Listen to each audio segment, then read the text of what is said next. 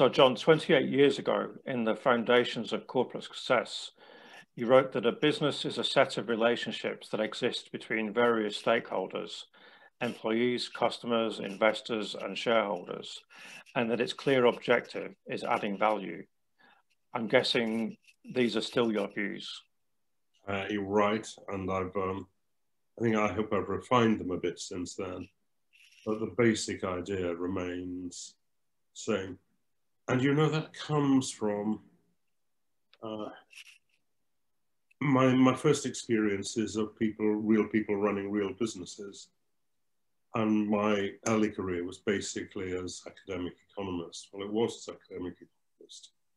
And in the kind of models economists typically develop, people are maximizing things. But actually, as I experienced real business, I came to realize that people weren't maximizing profits or shareholder value. And because it's the way economists think, I went on to wonder, so what are they maximizing? And I came to realize that most people, most of the time, are not maximizing anything. They're maintaining a balance between a variety of partly conflicting, partly compatible forces. And that whether we're talking about life or managing a business or indeed running a country, it's about maintaining a balance in that kind of sense.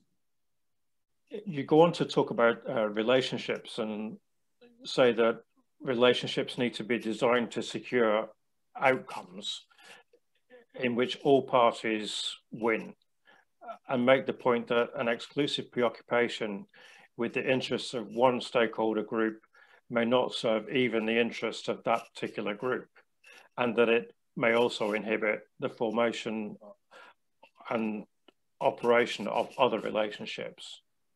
Yeah, we come there to what Jim Collins published, I think, in 1993 as well, called the profit-seeking paradox.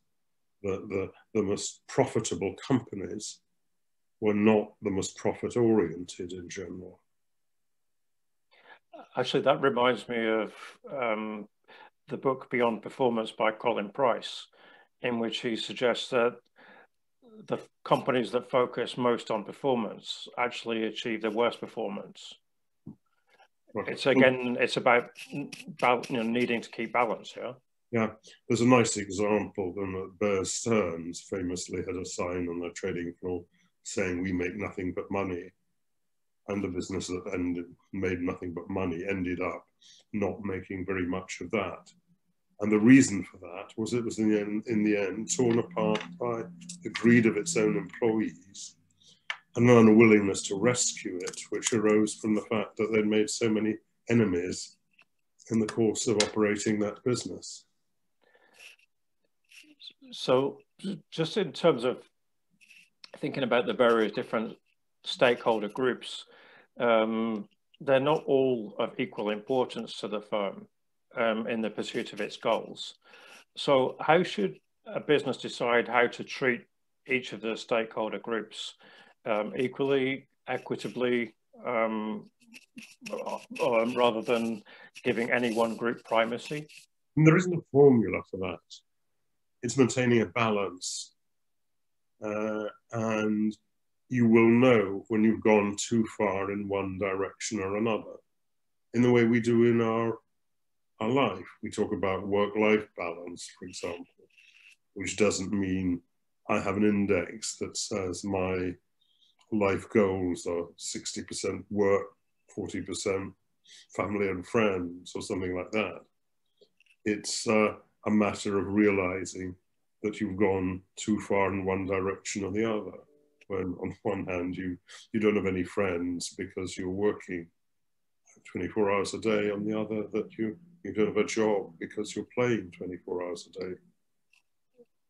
I guess you can try to preemptively manage that balance rather than wait for something to go wrong. And that's what you should do. Is I think of it as like steering a boat or a car.